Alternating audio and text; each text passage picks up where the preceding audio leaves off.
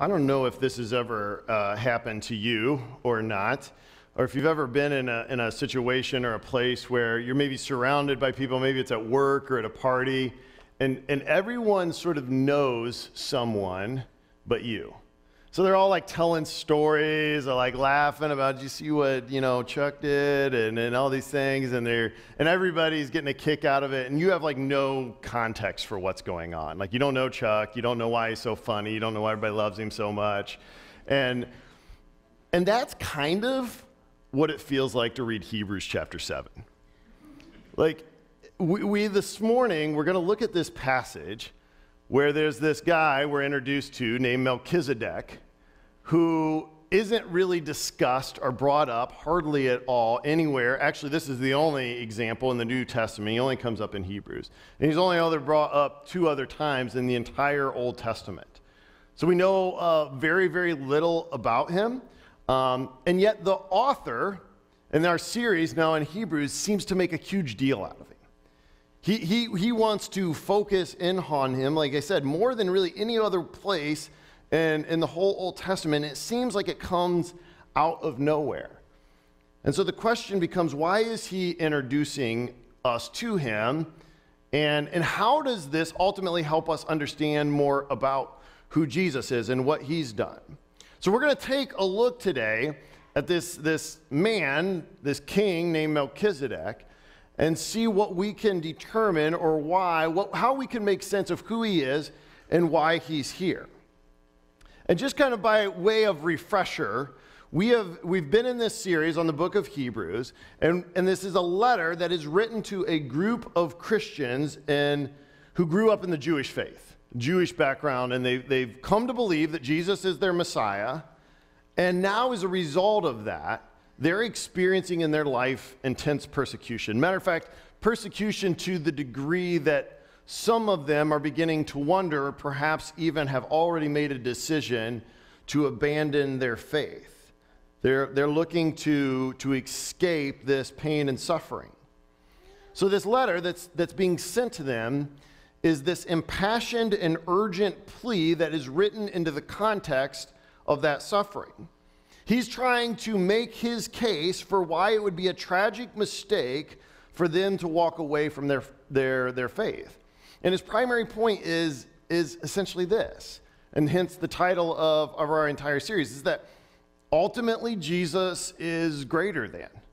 Like throughout the whole book, he's been going back and he's been taking all of their sort of values and their way of thinking and their way of doing things, and he simply is trying to demonstrate time and time again how Jesus is the fulfillment of what they longed for previously. So he's saying, don't go back to what you previously knew, because ultimately what that was leading you to is the person and work of Jesus. This is why we call this series, Jesus is Greater Than. I would argue too, by the way, that the same case could be made for things that we have a tendency to run to in our own life and experience, when perhaps we're searching or we're questioning or we're doubting or we're struggling or we're suffering or we're experiencing pain, all these sorts of things. We have those tendencies. We talked before about spiritual drift. Like I think the Hebrews point is the same for us as it was for them.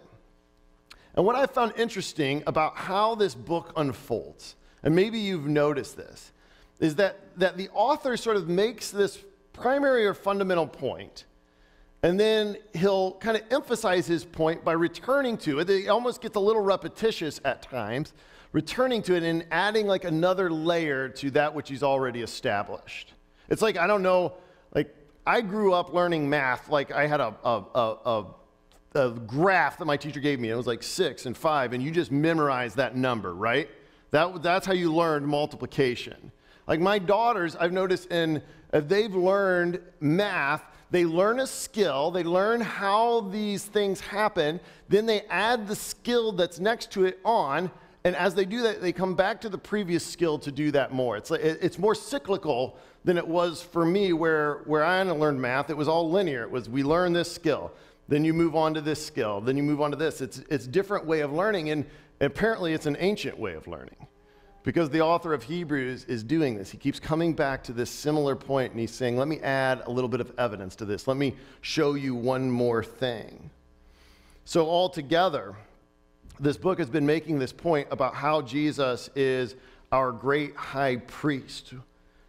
And now he's going to add just another layer, another piece of evidence as why we should view Jesus this way. And he's going to do so by saying that Jesus has become a high priest forever after the order of Melchizedek, whoever that is. So here's what we're going to do. We're going to try to look at this together to answer the question, who is Melchizedek? But then also, how does understanding Melchizedek help us understand Jesus? So let's turn to Hebrews chapter 6. This is actually, I'm going to kind of pick up where we left off last week, the very end of what Pastor Jeff was preaching on a week ago, and then we're going to kind of make our way into the beginning of chapter 7, and we're going to kind of focus there most of the morning. So let's look at this together. This is chapter 6, verse 19. It says, "We have this as a sure and steadfast anchor of the soul, a hope that enters into the inner place behind the curtain where Jesus has gone as a forerunner on our behalf, having become a high priest forever after the order of Melchizedek. For this Melchizedek, king of Salem, priest of the Most High God, met Abraham returning from the slaughter of the kings and blessed him. And to Abraham apportioned a tenth, and to him Abraham apportioned a tenth of everything. He is first, by translation of his name, King of Righteousness. And then he is also King of Salem, that is, King of Peace. He is without father or mother or genealogy, having neither beginning nor ends of days, but resembling the Son of God, he continues a priest forever." So let's begin by looking at what the author wants us to understand, not only about how Jesus is our great high priest, but how he is a greater type of high priest. A greater type of high priest. I don't know if you've ever watched your kids or teaching them something, or maybe this has been your experience where somebody's watching you do something and they come alongside of you and say, there's a better way to do that. Many of you know for years I led mission trips down to Ecuador. And one of the projects that we would do, and some of you were on these trips, is that we would go up into the side of the mountain and you would take down these huge eucalyptus trees, because they had to pretty much make everything that they did there. So if they were building a building on their side, if they were adding like dormitory space, they did that all kind of on their own. So we would go take down these timbers that they were going to use to help build the buildings. And they would fall them on the side of the mountain, and then they had to get from where they were taken down to kind of a level path where we could tie it to a tractor and take it down a few thousand feet to the base camp where we operated out of. So we would do this and it was hard work. These timbers weighed hundreds, if not 1,000 pounds or more. They're on the side of a mountain. You can't really get good footing, but when you would get it down there, in order to dry out the timber, we would have teams of students who would take hammers and you would smack the bark all the way down the length of the timber. And once you kind of cracked the bark, it would peel off almost like a banana peel. Like you could get the whole thing off. And so this was the process. Fall the timber, get it down the side of the mountain, take off the bark, and get it out of there. The thing was, once you took that bark off, that tree became incredibly slippery. Like there was no gripping it at that point. All the moisture in the timber, that sort of thing, it was incredibly slick. So we were spending hours, days after day up there, bringing these timbers down to be dried out and used. And one of the students says, and one of the hardest parts of doing this was getting the timber down the side of the hill. I mean, it would just, you'd go an inch at a time. Somebody would lay back, use their legs, push. It was like kind of a heave-ho thing. It could take upwards of an hour just to get one timber down the side of the hill. And one of our students said, well, why don't we peel the bark up here? It's super slippery, and maybe once the bark is off, maybe it's just going to slide down the hill. And we're like, no, that will never work. We've never done that before. This is not how it's done. I've been on these trips like tons of times. Trust me, I know what we're doing, So we continue kind of in our methodology or whatever. And then we look over the way, and the two Ecuadorians who are guiding our team are knocking the bark off the tree, peeling it on the side of the hill, and sending it down. And you're like, you know what, let's try that. And what's funny is they actually overheard the student who had the idea and said, you know what, that might work. And tried it. And these things became like timber missiles, basically. Like once you got that thing going downhill, there was no stopping it. I think Sammy, that was your idea. Sammy's right back there. She's the brilliant one who solved how to get timbers down. And this whole thing, sometimes when I was thinking about that moment, I'm thinking about what the author wants us to understand. Like Sammy discovered a better way to do something that we had been doing for years. Something that the Ecuadorian people had been doing for a long time before that. And here the author is developing this whole point to make a fundamental understanding in their minds to say there is a better way. There's a better way for us to do this. There's a better way for how you think about how we can relate to God, what he's accomplished on our behalf. And he wants to unfold this for them. So he's been talking about how Jesus is the great high priest, but now he wants to demonstrate how they can understand Jesus as a greater type of high priest, how they can understand him as a better way. So what do we know about Melchizedek? And what do we need to know about him to understand the point the author's making about Jesus? This passage here that we just read is referring back to this rather obscure interaction between this man Melchizedek and Abraham, the father of the people of Israel. It takes place in Genesis chapter 14. I'm not going to go there this morning just for the sake of time. You should definitely look at this on your own. But basically, he's giving a summary of what happens there. Abraham is returning home. He's just been in battle with these 4 foreign kings who have captured his nephew Lot and their entire family. He's rescued them from captivity. Abraham is now sort of reaping the rewards of his military success. He's experiencing a greater height of power and influence at any time previous to this moment. And now, as he's carrying sort of the spoils of war off, seemingly out of nowhere, this previously unmentioned, mysterious figure, Melchizedek, arrives on the scene. And Melchizedek, and this is what's really odd about what transpires here, Melchizedek comes and blesses Abraham. And Abraham responds to this blessing by giving Melchizedek 10% of everything that he has. He has all this recently acquired income as a result of these military battles, and he gives 10% of it away as an offering of worship to Melchizedek. And so to wrap our heads around this, we have to sort of transport ourselves back thousands of years to an ancient Near East mindset to understand the significance of this encounter. In this culture, there's a clear hierarchy, way things are done. There's an order. And now, in the midst of everything, this great father of the nation of Israel, the person that God had selected to establish his people, with whom he will make his covenant, it's not Abraham who is blessing Melchizedek, it is rather Melchizedek who is blessing Abraham. You see, this is so odd because in that culture, it was the greater of the two who would bless the lesser. So this non-Israelite king shows up in this moment, and he shows up as somebody who is superior to even Abraham. The patriarch, the beginning of it all, where God would establish his people. Melchizedek shows up this moment, and it's Melchizedek who blesses Abraham, not the other way around. And it's Abraham who gives this worship offering to Melchizedek. Melchizedek is presented as the greater of the two figures.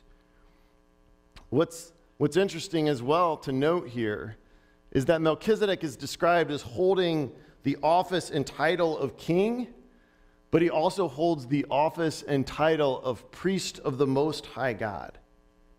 This is the only place anywhere in Israel's long history where the titles of king and priest have been applied to the same person. As a matter of fact, as God would establish his people, he would intentionally separate those roles so that there would be no compromise. But Melchizedek is both. It's the only time until we get to Jesus that somebody holds the title of both priest and king. After that moment in Genesis 14, we don't hear about Melchizedek for 1,000 years. King David in Psalm 110 writes about his ancestors, and he talks about how his ancestor, who will be both a king, because David is a king, and a priest in the order of Melchizedek. Looking forward, pointing us once again to Jesus. Again, silence. We don't hear about Melchizedek for another 1,000 years after David brings him up. And here, we get to this point. The author of Hebrews now, and 9 times over the course of 3 chapters, keeps coming back to the person of Melchizedek. So what is his point? What does he want us to understand? I think he gives us some clues here. Look at the way he describes him. He says, look at his name. His name means King of Righteousness. His title, King of Salem, means King of Peace. His role is as the priest of the Most High God. In his lineage, where he came from, he says he doesn't have one. At least it's not noted. His role of priest and of the Most High God isn't something that he received from his father or that he inherited from those before him. It's something that God directly gave him himself. It says that he's the King of Righteousness, a King of Peace, without beginning or without end, and he's sent from the Most High God. This is starting to sound familiar. Here, Melchizedek, and scholars debate this. But on the one hand, people look at this person, Melchizedek, and they would suggest that this is an appearance of Christ prior to the incarnation, prior to what we celebrate at Advent, where Christ Jesus came as a baby. Other people just look at it as Melchizedek was a man that God divinely appointed and ordained to be a priest. But what is clear, either way that we look at it, is that this is a person who is seeking his role, his office. He's been given this directly from God himself, and it's intended to point us to something, or in this case, someone greater, a better way. See, what he wants us to understand is that in the Old Testament, in the whole idea of the law, their whole understanding of the priesthood as they knew it was never meant to be permanent. It was never meant to be the final solution to their problems. Something better, something greater was on its way, was coming. And now, as the point that the authors make, has now come, is here in the person of Jesus. In verse 11 of chapter 7, it says, "Now, if perfection had been attainable through the Levitical priesthood, the priesthood that they knew and understand, for under it the people received the law, what further need would there have been for another priest to arrive after the order of Melchizedek?" So he's essentially saying, if this had accomplished it, if this had been successful, if this had taken care of all of our problems, then what need would we have? But he's saying, but we know from experience that it didn't. He's making the case for why Jesus is not only our great high priest, but now he adds a whole nother layer to the argument. He's saying he is a greater type of high priest, and as a greater type of high priest, he is able to do what the other high priests were unable to do.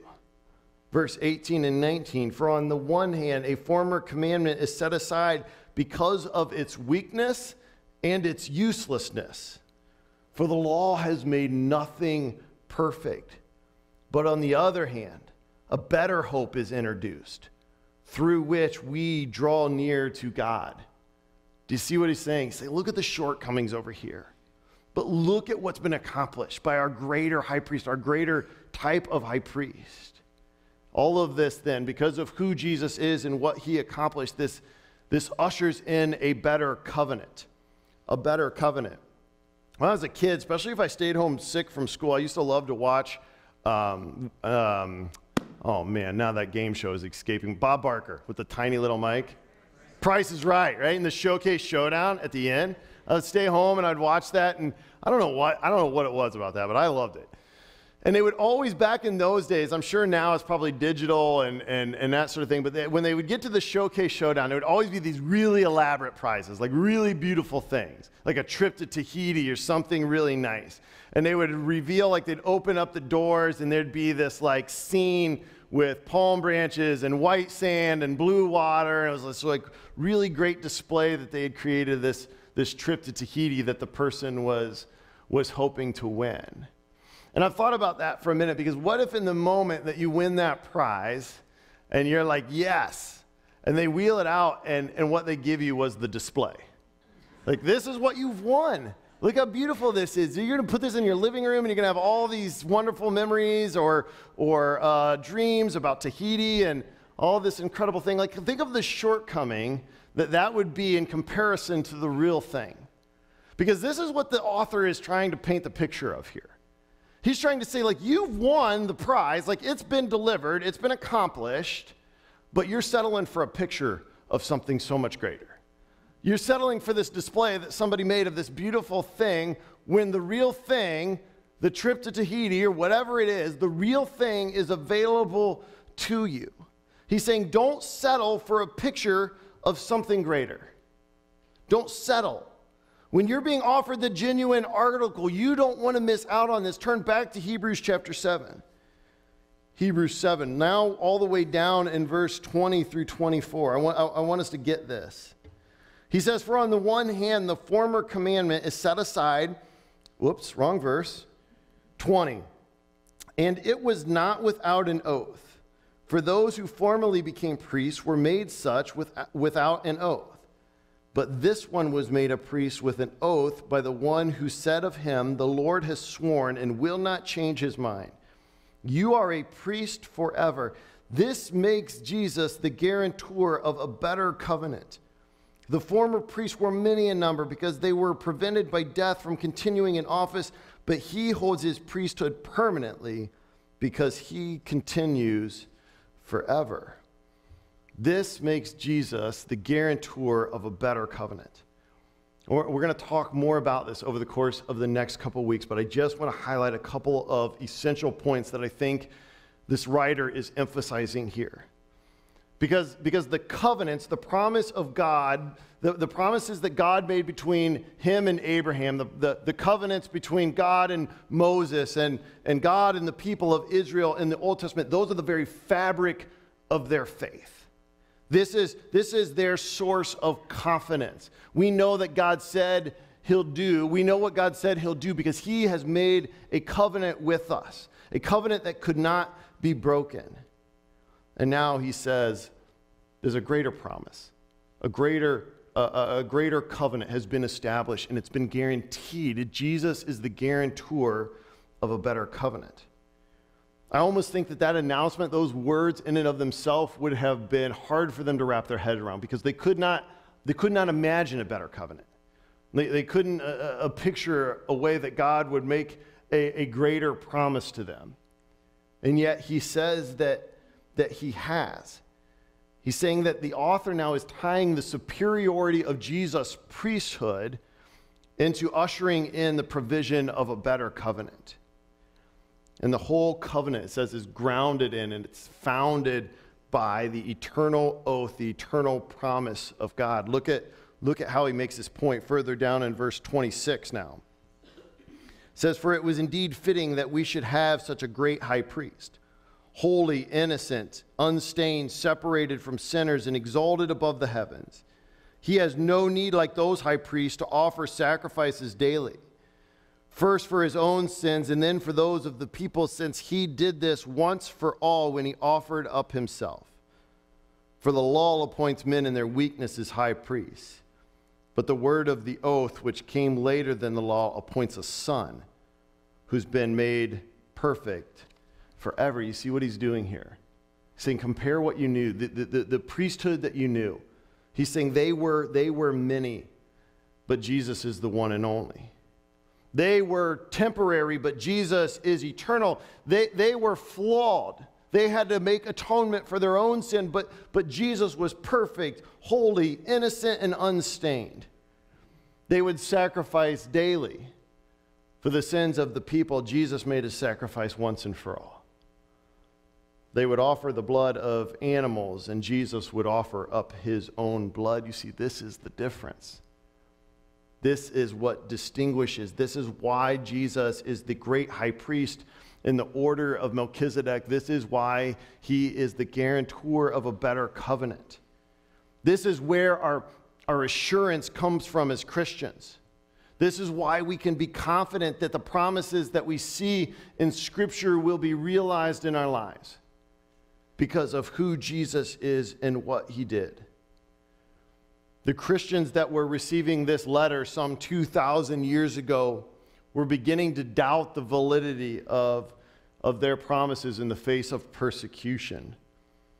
But the author wants to establish this one clear fundamental point, that they have a superior high priest who has established a superior covenant, and he himself is the guarantee. This is where we get our confidence from. This is why when we talk about prior to Jesus, those priests that would sacrifice to cover their own sins, he's saying, don't settle for a picture of something when the real thing is available to you. Like, get the genuine article. And then ultimately it leads to a greater salvation. A greater salvation. And this really, I think, is the thrust of the whole line of argument that he wants to make. Because the question that remains is what does this do? What is the result of all of this? And I think this is where it gets really good. This is chapter 7, verse 25. It says, consequently, he is able to save to the uttermost those who draw near to God through him, since he always lives to make intercession for them. He is able to save to the uttermost. You see, this is the result. This is the accomplishment of this. This is the crowning achievement of the great high priest, that he is able to save to the uttermost. That Greek word there for the uttermost means both, it contains the idea of both time and extent. So he's saying Jesus is able to save in every way, all of it, for all times. I mean, it's a pretty incredible thing. Like if you've ever had a family member, as I had, who has gone through cancer surgery, like the question that you ask following that event is, did they get it all? And what the author of Hebrews is saying is he got it all. Like he got all of it. He's able to save to the uttermost. I think of it this way. Like when my wife and I bought a brand new van, you know, like when you have a new car, you're meticulous about everything. And we made the unfortunate mistake of letting our kids get in there. And that first time the apple juice gets spilled, right? There's no going back. Like you can clean that thing for hours and it is never going to be new again. This is the point that he's making here, is Jesus makes us new again. He takes us back to our original design. He says in 2 Corinthians chapter 5, verse 17, I love the way Paul is another author of these letters in the New Testament. He says, therefore, if anyone is in Christ, he is a new creation. The old has passed away. Behold, the new has come. That is being able to be saved to the uttermost. This is my firm conviction. And I want you to hear me on this. Because, and this is a bit of me sort of maybe exposing my own bias. But the power of these words and the significance of what's being said here, my sense is that if we can communicate this effectively, if I can describe this appropriately, if I can give this its due, like why would anyone not want this? Why would anyone reject this offer? Because if we understand it correctly, what we have with a greater high priest, what he accomplished for us, then we would never walk away from it. See, I think what he's saying here is don't lose sight of who Jesus is. Don't lose sight of what he's done for you, because there's nothing that can accomplish for you what he's done. This is why Christianity isn't a religion. This is why following Jesus isn't a religion. It's a relationship. This is what makes it entirely unique, is that he's done it for us. He is able to save us to the uttermost. He is not only our great high priest who is without limitations, he is our great high priest who would make himself the very sacrifice that was required to save us to the uttermost. So the question that all of us have to answer, at one point in time in our life is what's going to make us good enough? What is going to make us presentable before a perfect and holy God? The author here is saying it's one thing. There's only one option. It's our great high priest, a superior high priest who ushered in a superior covenant because he offers a superior salvation. He's able to save to the uttermost. Would you pray with me? Father, I just thank you for this day, and I thank you for this opportunity to look at this ancient, oftentimes confusing letter. And yet when you see this story begin to unfold and you see how he is presenting this case before the people and what he wants his heart for them, Lord, we recognize that that's also a reflection of your heart for us. God, I praise you and I thank you that we have a Savior who is able to save us to the uttermost, who gets it all. Lord, meet us in this place. May we be found in you. It's in your name I pray. Amen. Before I offer this morning's benediction, I sometimes when you're up there talking, I get in a groove, and I sometimes I forget, or I make assumptions about where everyone's at. And I want you to know that as we're talking, you're going to hear us talk a lot about a relationship with Christ. That's pretty much at the core of who we are and what we're about. But we also recognize that all of us are coming at this from different places and in different ways. And if there's ever a time that you're asking yourself, well, what does that look like and how do I experience that? That's what we're here for. To share that good news. You'll hear me talk about it from up here from time to time as well. But that's what also these people around the room are here for as well. Or come talk to me. That is at the heart of what we love to share. And so I wanted to make that clear this morning. Now receive this morning's benediction. Go now in the name of Jesus Christ, who is the guarantor of a greater covenant, who is a superior high priest, and who has provided a way for a greater salvation. Amen.